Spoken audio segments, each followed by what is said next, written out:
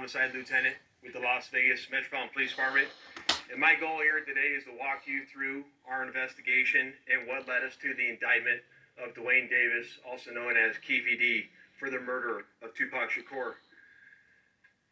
This case has been reviewed by our homicide team and homicide detectives for over 2.5 decades.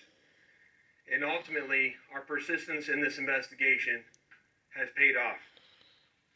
Let me walk you through a timeline of events that as we know them right now.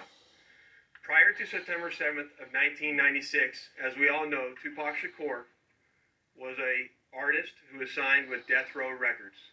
And that Death Row Records and its CEO, Marion Suge Knight, were closely affiliated with the Mob Piru criminal street gangs, and that they had an ongoing feud with the Southside Compton Crips.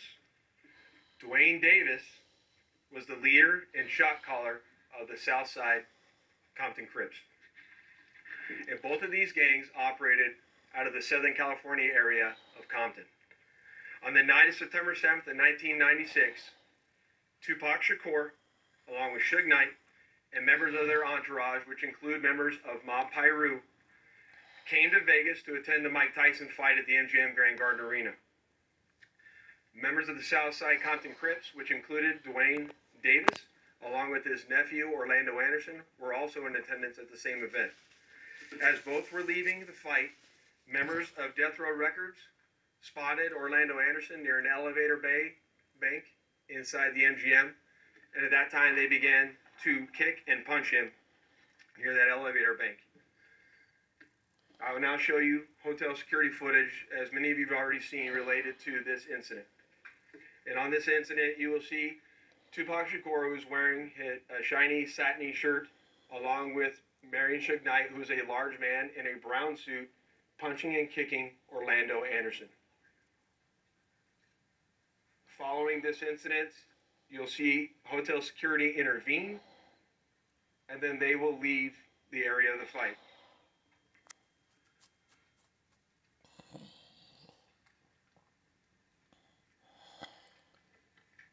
Little did anyone know that it is this incident right here that would ultimately lead to the retaliatory shooting and death of Tupac Shakur.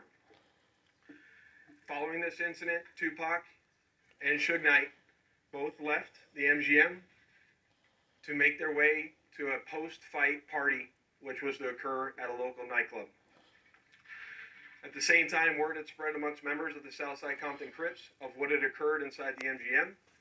And then that's when Dwayne Davis began to devise a plan to obtain a firearm and retaliate against Suge Knight and Mr. Shakur for what occurred inside the hotel against Mr. Anderson. After Davis obtained a gun, he entered into a white Cadillac along with Terrence Brown, DeAndre Smith, and Orlando Anderson. Based on our investigation, this is where we know they were seated. At some point in time, as they were in the white Cadillac, Mr. Davis took the gun that he had obtained and provided it to the passengers in the rear seat of the vehicle.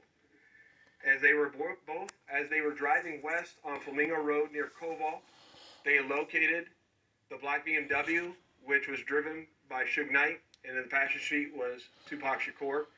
And as they turned around, they pulled up near the passenger side of that vehicle and immediately began shooting at Mr. Knight and Mr. Shakur.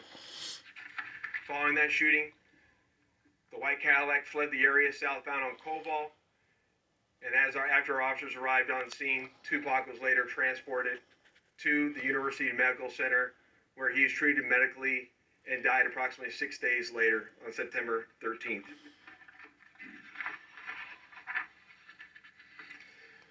My homicide section handled this investigation from its onset and for a short amount of time.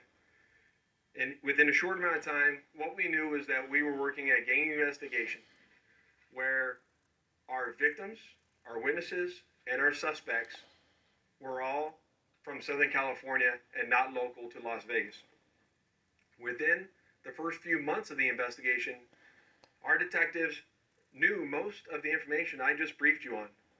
However, we never had the necessary evidence to bring this case forward and present it for criminal charges.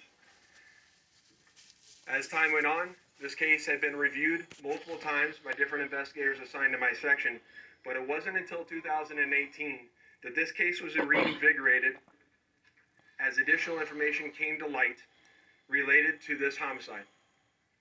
Specifically, Dwayne Davis's own admissions to his involvement in this homicide investigation that he provided to numerous different media outlets. In our section, we knew at this time that this was likely our last time to take a run at this case to successfully solve this case and bring forth a criminal charge.